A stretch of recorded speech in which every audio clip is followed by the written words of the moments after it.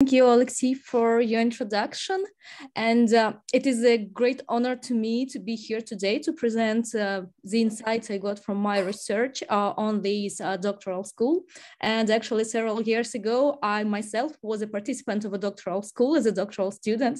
And now I'm really glad to be able to share my insights that I got during my research. And actually, as Alexei mentioned, I come from psychology. I got my education in psychology and then social psychology, and started writing my PhD thesis in the sphere of psychology. But then when I got fascinated by the topic of internally displacement, I understood that this topic should be explored more broad, and thus I turned a bit more to urban anthropology, human geography, and peace studies, and make this interdisciplinary research. And actually, starting my research about internal displacement, I wasn't planning to go deep into the decommunization issue, but it was one of the many aspects that I found out during my research. And so after I had very fruitful conversation interviews with my informants, I started thinking about the decommunization issue and the relation of decommunization to identities, to spatial identities of internally displaced people. And so I made this bottom-up approach from the daily lived experiences of internally displaced people up to theorizing about decommunization in Ukraine in general. And the presentation, my talk today will be based on the recent papers that I published this year in the nationalities papers, but with more pictures and background information. So I'll share my screen.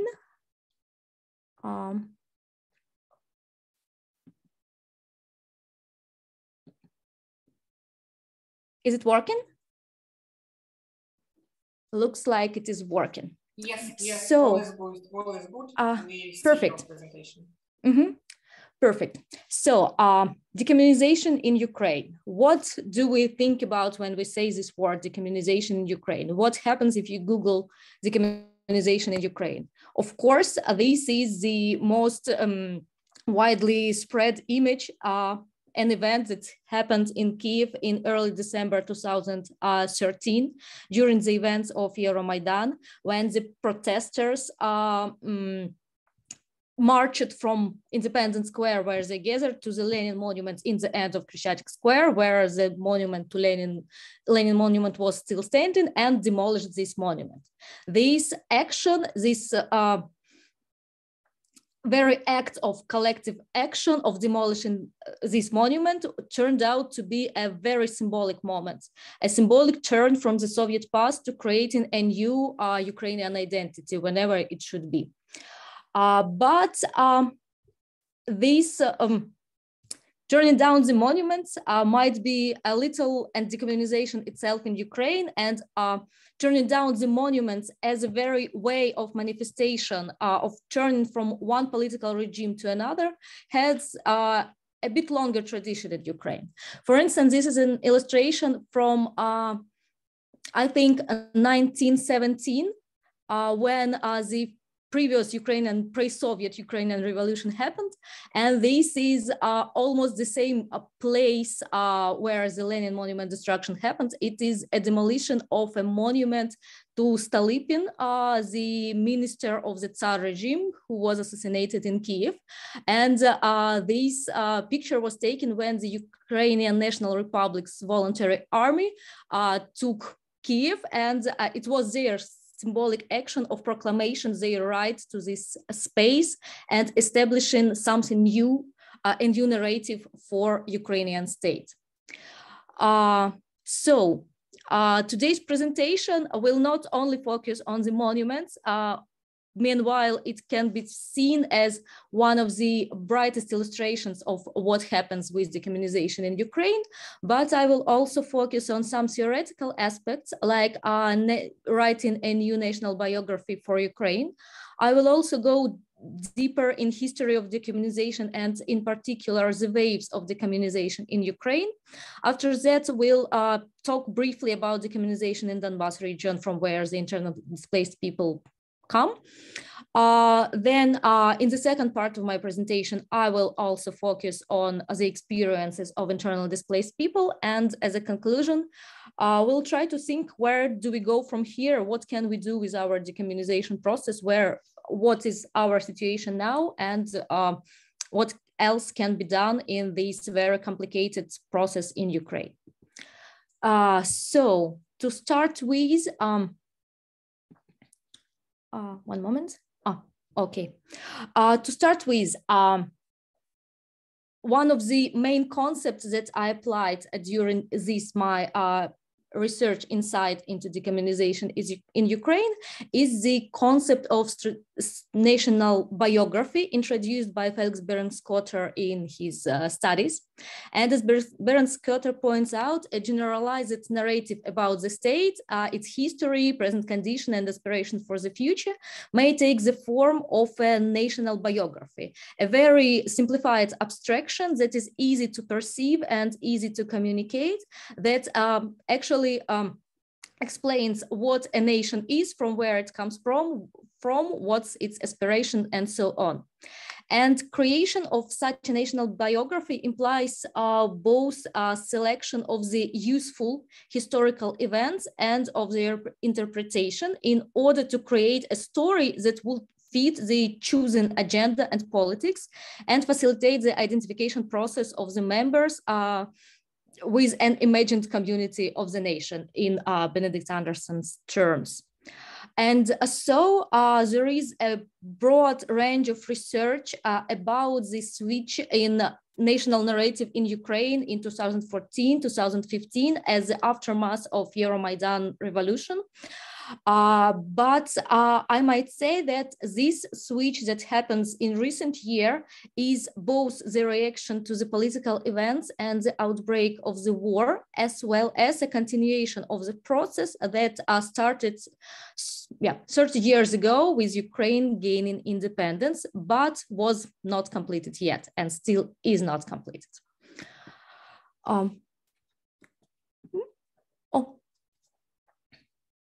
It works, right?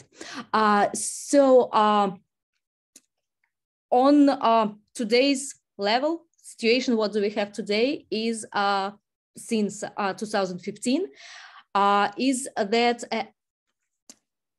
declaration of the need to create a new national biography for Ukraine and to rewrite the national narrative is established on a state level. And we have a special governmental agency called the Ukrainian Institute for National Memory that is directly responsible for writing for creating this new national narrative, national biography of Ukraine. And it is responsible for creation a new national identity for the state and for people. And herein, the issue of decommunization was declared in 2015 as inseparable from the matters of security, national narrative, and national identity. And decommunization itself is seen by Institute of National Memory as a matter of culture. So the process is to be carried out through the renaming of place names, removal of communist era monuments, and by altering the meaning of remembered dates. And also this process is inextricably linked with the process of collective memory, but I will not stop on this point because unfortunately we have a little limited time. So I will switch here to the waves of decommunization and to history of decommunization in Ukraine with a particular focus on the spatial aspect of decommunization, because the very issue of decommunization is much broader than just renaming the place names. But unfortunately, in contemporary Ukraine, not on academic, but on a public level, decommunization is often perceived only as this demolition of monuments and renaming the streets. And I will come back to this thesis a bit later. So, waves of decommunization, when it started. I would define that the first wave of decommunization happened in early 1990s. and had also some traces back in the 1980s. And when Ukraine received finally its independence in 1991, what was done firstly to declare Ukrainianness? As a governmental body received new names, Soviet symbols such as red flags and red stars were wiped out of the public space. The schools and university curriculums were cleared of courses on communism, and the central streets and squares of the major cities received new names, starting from Maidan Nezalezhnosti and former Lenin streets in Kiev, Lviv, Odessa were renamed and received new names. In some cases, these streets were given back their historical names, like Rishelyevska Street in Odessa or Lychakivska in Lviv, or granted new names bearing the sentiments of a modern, new created Ukraine. Among these examples of these sentiments of modern Ukraine is the renaming of former Lenin Street in Kiev that is now known as Bogdan Khmelnytsky Street. And the figure of Bogdan Khmelnytsky, the 17th century leader of Ukrainian freedom rebellion against Polish rule, was selected as a national hero because on the situation of 1991, we didn't have the discourse of condemning the Soviet past, but a discourse of shaping the identity of a newly emerged country on the ideas of freedom, democracy, and historical heritage. And Bogdan Khmelnytsky was a manifestation of this historical heritage as far as he was a fighter for freedom of Ukraine. And in 1991, the very fact that Ukraine finally has gained independence and a national state was seen as a culmination point in Ukrainian history.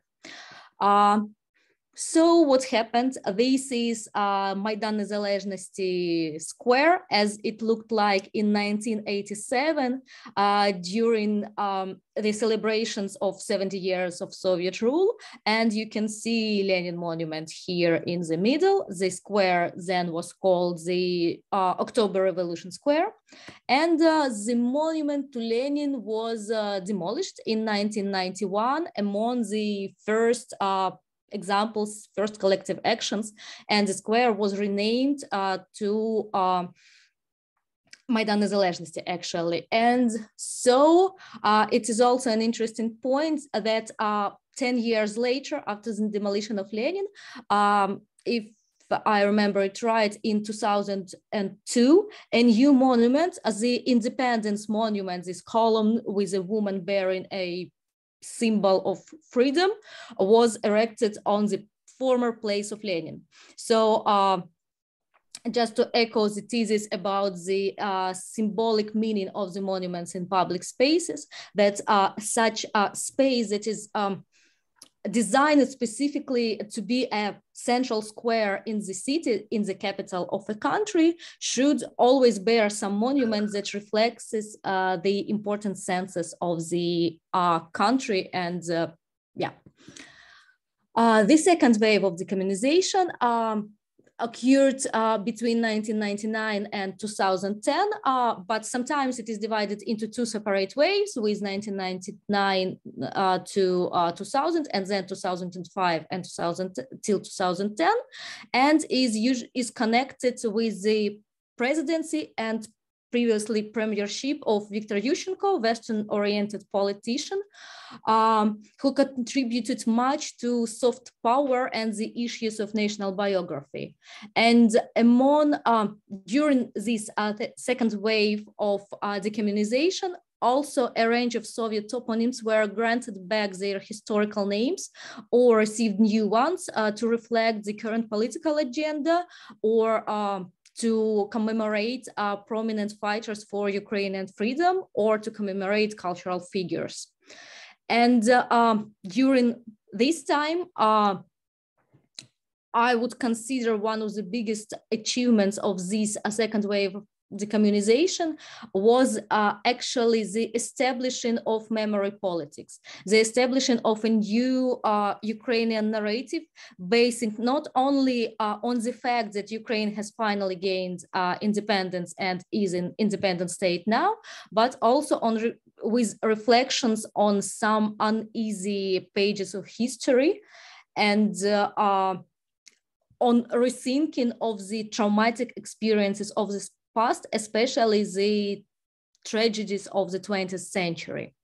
But still during this second wave, decommunization of toponyms was not declared as a main instrument, as a main tool of decommunization process itself, and not yet a tool for establishing new national identity.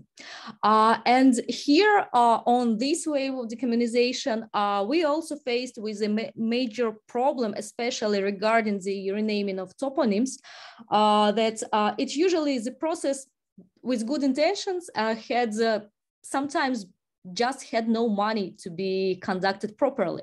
So what we get? Lack of financial support subsequently led to creation of parallel spaces within the cities. What do I mean here? I will give an example of one of the streets in Kiev, like we had Krasnoarmeysk. Oh, sorry. Everything okay. Yeah, so former Chervonoarmeyska Street, the Red Army Street in central part of Kiev was renamed. It was granted back its historical name, Velika Vasilkivska. Unfortunately, sometimes a lack of financial support led to the very simple situation, lack of money to change the address plates and the traffic signs. So the street was officially named, received a new name, but on the traffic signs, it was still old name Chervonoarmeyska, and such situation persisted for 10 years. And even now, I know that lots of people, there are still these address plates with Krasnoarmeysk Street. And when I personally had an office on that street and I invited some people to our office, they usually asked, where your office is located? Is it Krasnoarmeyska Street, right? So the same street could live with parallel names, even though 15 years after naming has passed. And sometimes in several cases, the renamings caused heated discussions because there were mostly the top-down decisions just based on the local communities. And here I have, I'm sorry that the quality of the image is not very good, but it's a historic image from the 19th century. You may recognize it is a street leading from the railway station in Kiev. If you go downhill from the central railway station, you'll see this picture.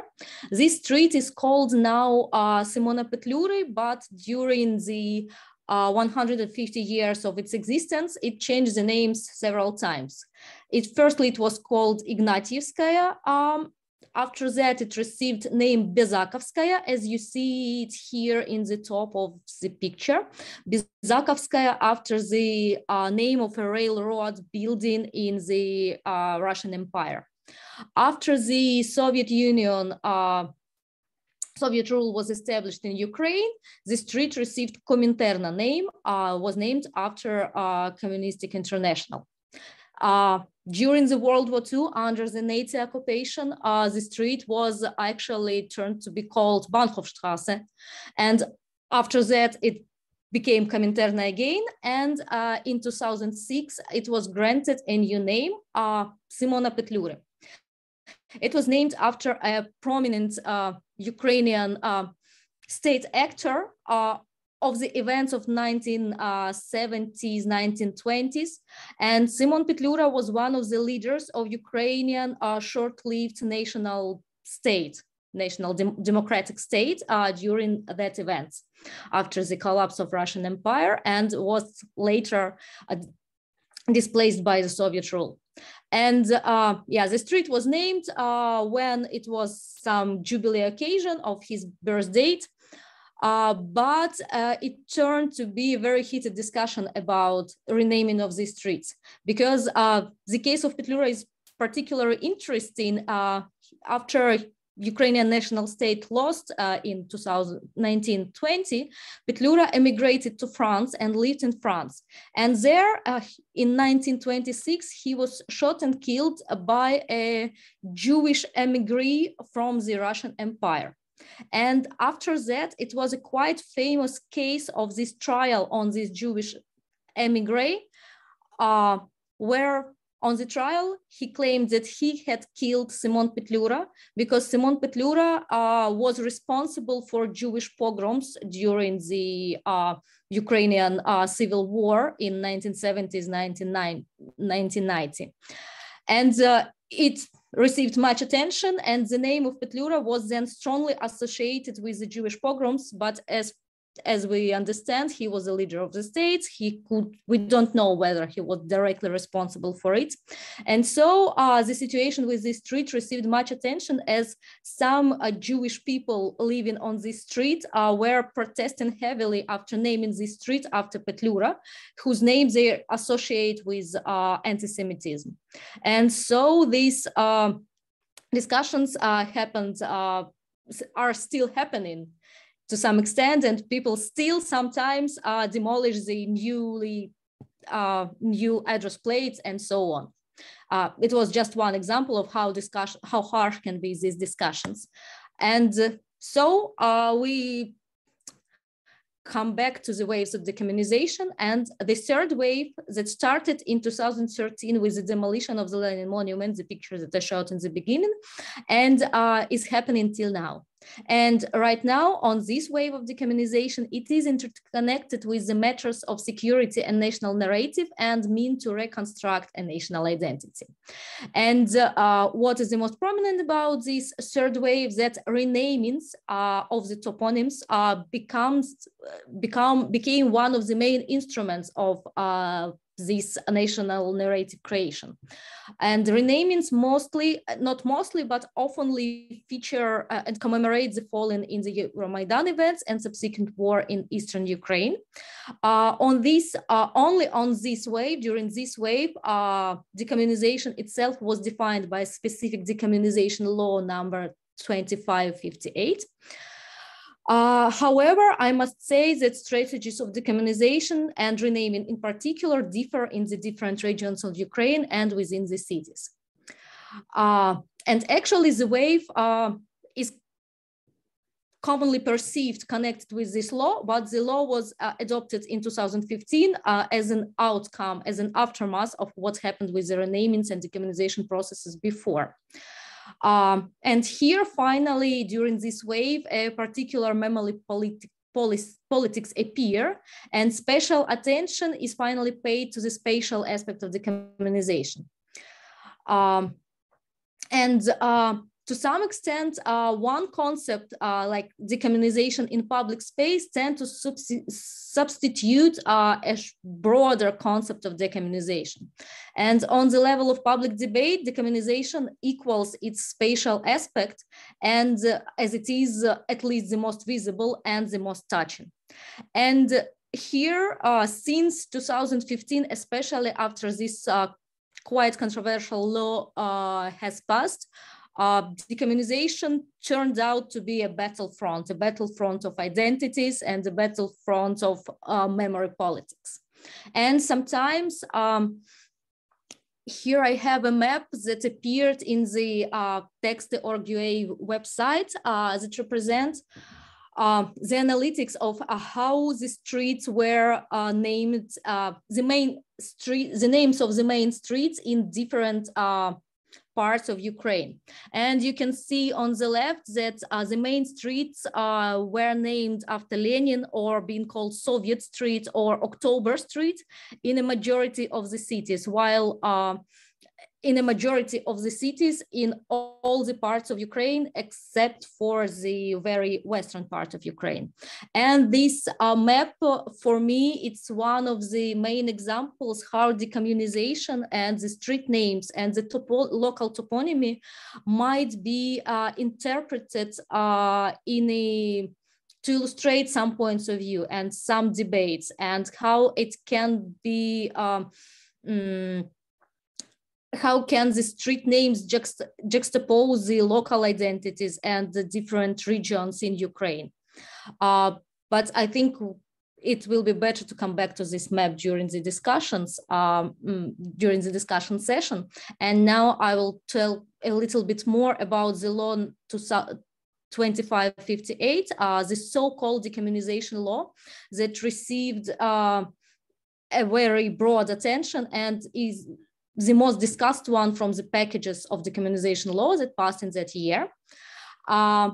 It was quickly claimed a memory law and accused in contradicting freedom of speech because the law not only implied the decommunization in public space, but also mentioned a lot the ways of condemning Soviet and Nazi Soviet and Nazi regimes in Ukraine. And the law was heavily and still is heavily criticized for the lack of prior discussions in Ukraine and more often even abroad. And one of the main problems that this law has is a very tangled mechanism of renamings that differ for different types of toponyms. It differs so much that it is explains what should you do if you want to rename a street, but implies no mechanisms on renaming an oblast, a region itself. So what we have now, we have renamed cities. Former Dnipropetrovsk became Dnipro, but the region is still called Dnipropetrovsk region. And I will skip the aspect of cancel culture because the law is also quite often criticized for attempts to cancel the 70 years of Ukrainian history and cancel the communist past completely. And it is also a point for for reflections of many academic scholars.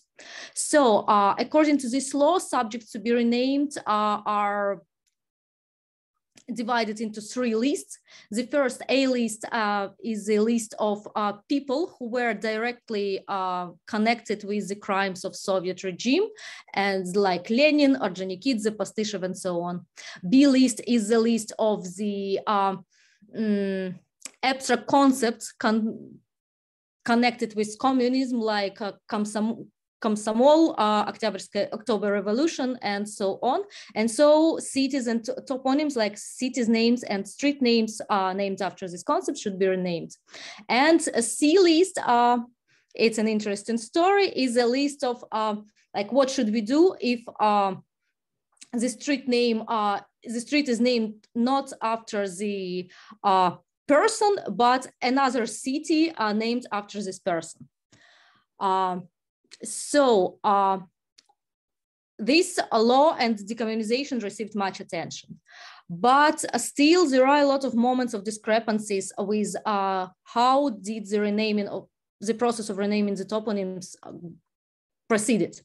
And there are lots of questions, like, do all the renamings are really driven from the law of this mentioned law? Actually, it turns out to be that not that much. And what about the streets named, for instance, after Russian cities?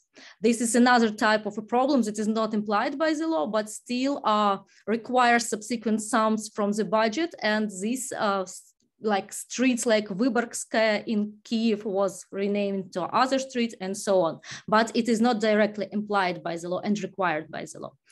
Also, lots of discussions happen with the toponyms related to the Soviet army in World War II, because the law implies that we should not rename the streets named after people who served in Soviet army, but were the heroes of World War II. But sometimes it turns out to very heated discussions about the figures of Zhukov, Vatutin, or Marina Roskova, who were accused of some crimes, and we can make another lecture about these discussions going in contemporary Ukraine.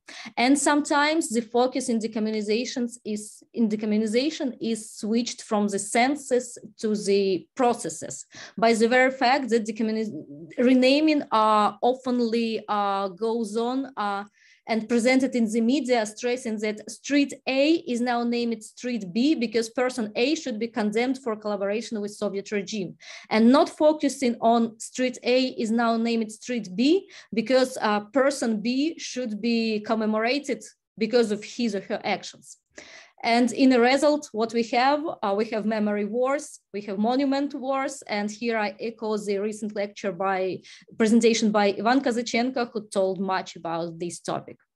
And so the process got so tangled and the discussion got so heated that such tents where people were signing the petitions against the decommunization and against renaming the toponyms were quite oftenly seen in the streets of different Ukrainian city. And as you can see here, you can spot the colors and understand that these actions were initiated mostly by the pro-Eastern, pro-Russian political parties.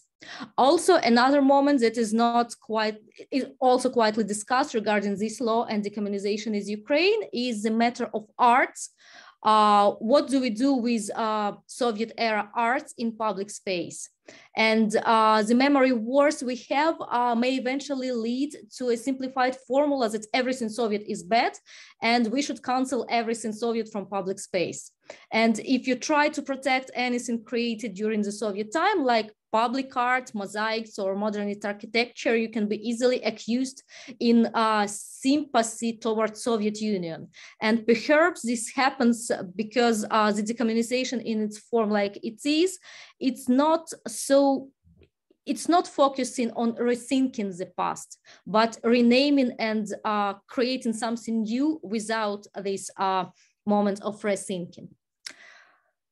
And now I will switch to the second part of my research. We'll proceed to it and we'll focus more about the experiences of internally displaced people regarding decommunization. And firstly, I'll briefly talk about decommunization in Donbas region, the war-affected region in eastern Ukraine. And I want to mention that decommunization in Donbas did not occur much during the first waves of decommunization in Ukraine, and Lenin-based and communist-based topography there in the region persisted up to 2014. And while decommunization idea was suggested by the state, but not prescribed by the state, probably the local authorities may not have seen the need for it. And so this is a map from the official website of the Ukrainian Institute for National Memory. And here you can see the number of toponyms or urbanonyms, actually the city names that should be renamed by the decree of by the recommendation of Institute of National Memory. And to some extent, this map might be interpreted because like any map, as Marc Monmonier in his brilliant book, How to Lie with the Maps mentioned, that any map can be used in any context to interpret anything. And here it is quietly visible that the southeastern part of Ukraine has more names, more city names, more village names that should be renamed, got more Soviet time cities names. And sometimes even this concept was used to this part is Ukraine is more Soviet and less Ukrainian. Such interpretation was also quite often. But the region itself, like why so many Soviet toponyms? Because probably the region itself became heavily populated during the Soviet rule. And these cities names, street names, sometimes, yes, they are deeply connected with local identities, but the very way that some people may identify themselves with the Soviet era toponyms and their local identities are based on Soviet era narratives is not always an obvious thing that a person has special sentiments towards Soviet Union. Because what if local identity might be disconnected from the Soviet leaders and concepts. And people keep identifying themselves with their home cities and home streets named after Soviet leaders, or like with the city of Krasnopartizansk. What if person identifies herself with the city of Krasnopartizansk, not as a way to honor the Red Partisans, but to honor own birthplace? This was a question I was thinking much about the series of interviews that I made with the internally displaced people during my research. And actually in my research, I started from the idea of what does place and space mean for internally displaced people, as the very expression internally displaced people has this morphological word root place inside. And in my research, I distinguished the concepts of space and place based on the works of Yituan, Tim Cresswell, and I will not tell you much about my research because it was really huge and I can tell about it for hours maybe. So I will focus only on the decommunization related issues and explore the two dimensions of perception of decommunization by the internally displaced people, like hometown names and perceiving the urban toponyms in Kiev.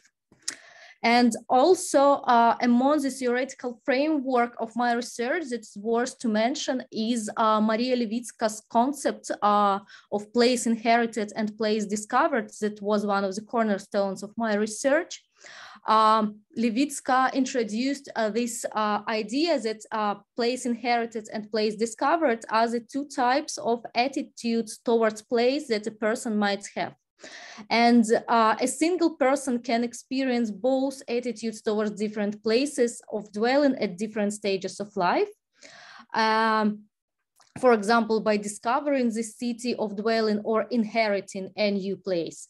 And for instance, a person who discovers the city in Levitska's terms might either appropriate it with a name outside the context or reappropriate it. Will not focus on it that much. And my initial hypothesis in this in this part of my research was that the change of name of an inherited place would be harder to accept than the change of a discovered place names. Quickly about research methodology of my research, I was doing the mental mapping thing. So I asked the people I approached, the internally displaced people, to create a mental map of their home cities and of their home cities and tell a story about this city. Each person had 20 minutes to complete the map. And after that, I suggested them to make another map and to map the city of Kiev perceived by a person. And yeah, I focused on the methodology of Kevin Leach, of Kitchen Dodge, of Jack Gieseking, and I implied that the process of creation of a mental map appears to be a way for the informants to reconstruct their own spatial identity.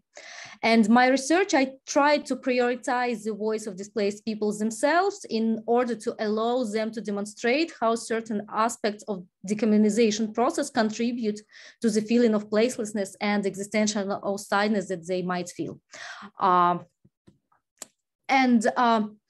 During my research, I had 57 codes of analysis in 4 categories. And here, now I will show only one of the codes of analysis of the map, namely the good figures, the symbolic centers of the map.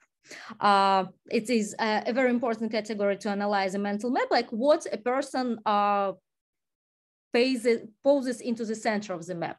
What is the symbolic center of the map? This idea comes from Gestalt psychology. And I was surprised during my research that a lot of people created the mental maps featuring the Soviet era monuments, especially in their home cities in Donbass, like this worker with a torch in the city of Luhansk.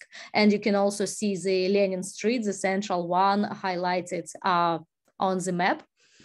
Or Lenin monument that is overlooking the city, in the word of the informant.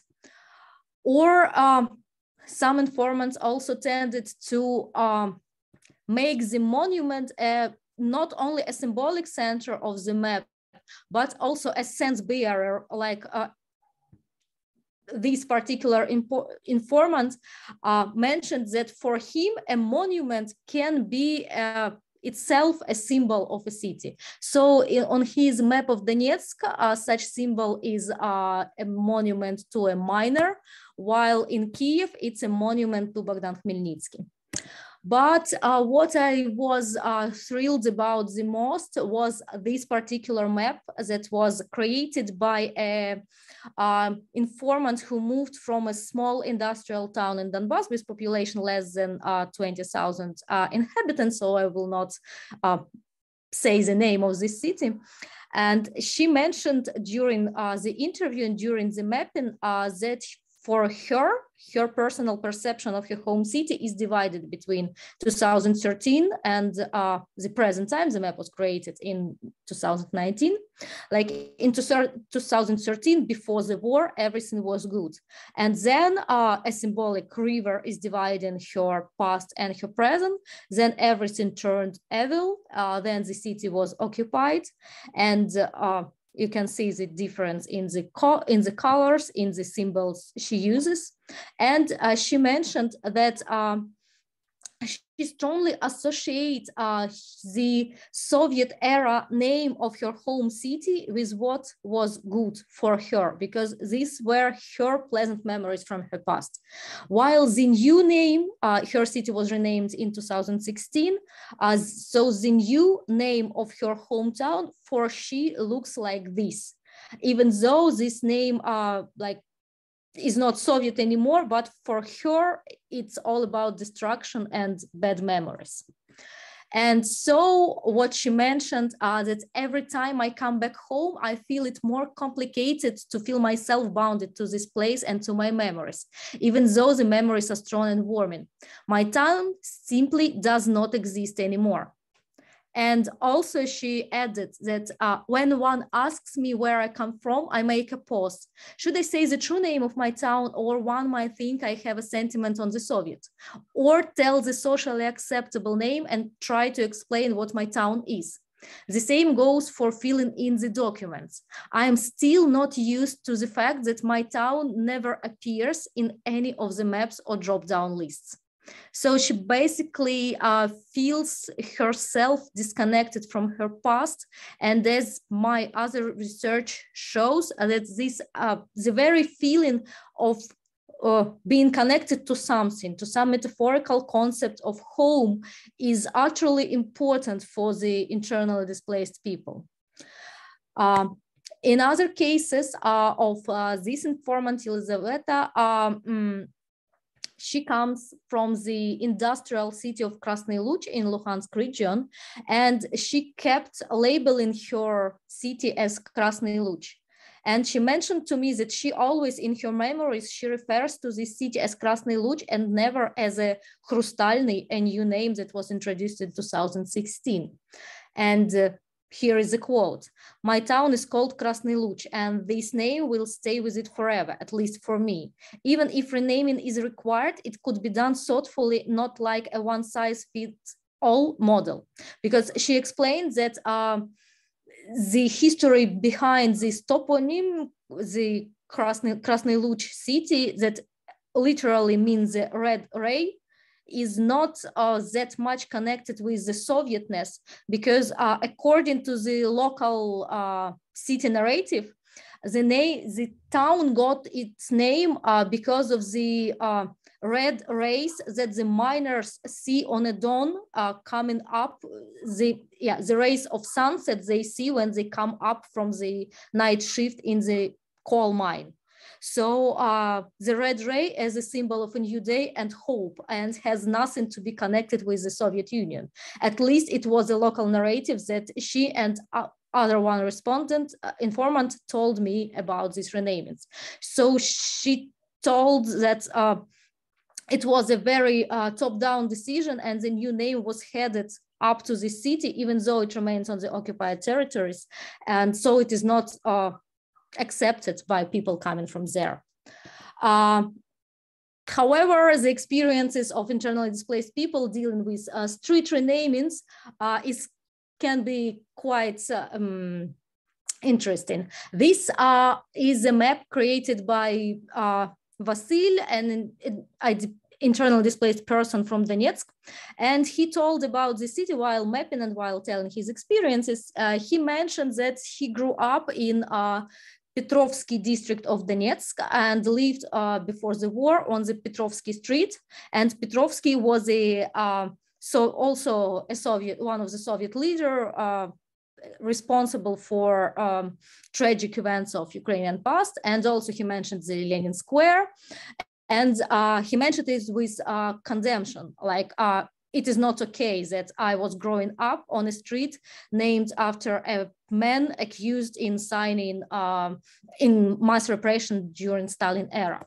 However, while mapping his Kiev, he mentions that he is currently working and having an office on Stepan Bandera Avenue. It's also one of the streets in Kiev that had heated discussions about the renaming. Former Moscow Avenue received the name of Stepan Bandera, chief of Ukrainian insurgent army. However, you can see here on the map that he labels the avenue with a new street name, Stepan Bandera. However, beneath here there is there is a mention of Petrovka. It is an old name of the subway station in that neighborhood, also named after the same Petrovsky, probably, but long story.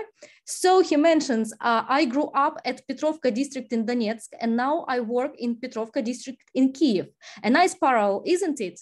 Despite the area already should be named as Pachina, I use the name Petrovka as it reminds me of my lost home.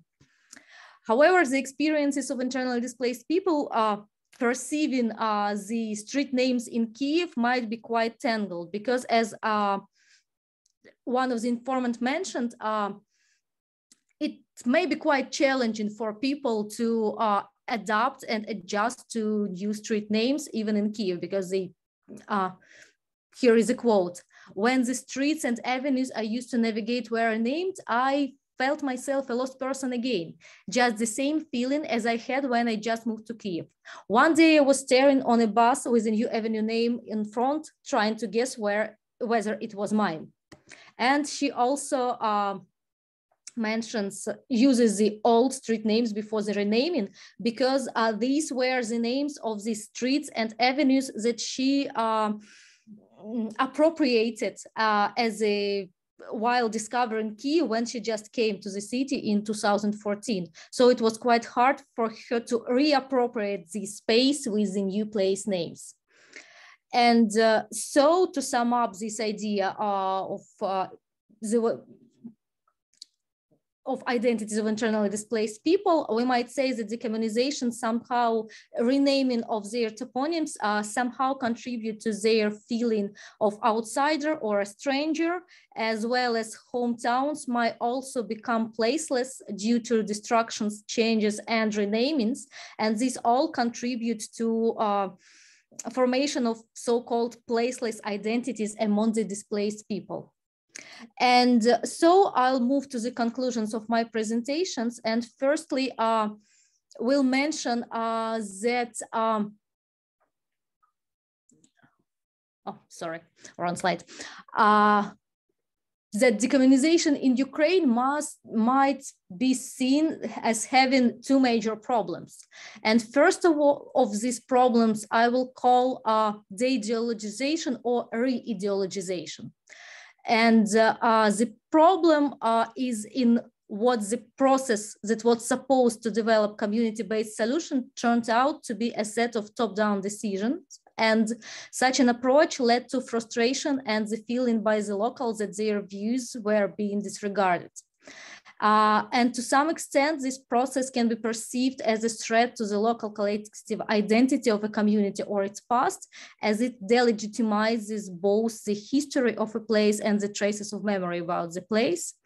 And by now, the situation that we have in our society now, the very fact of using one or another name for a street or an avenue can be grounds for speculations about the political position of a person and cause unwelcome debates.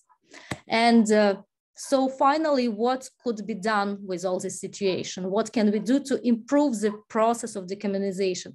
While decommunization might be seen from a decolonial perspective is a way to establish a new narrative and new national identity in Ukraine, but the ways, the forms the process takes right now, especially with regard to the street names and city names, is quite contradicted at the moment.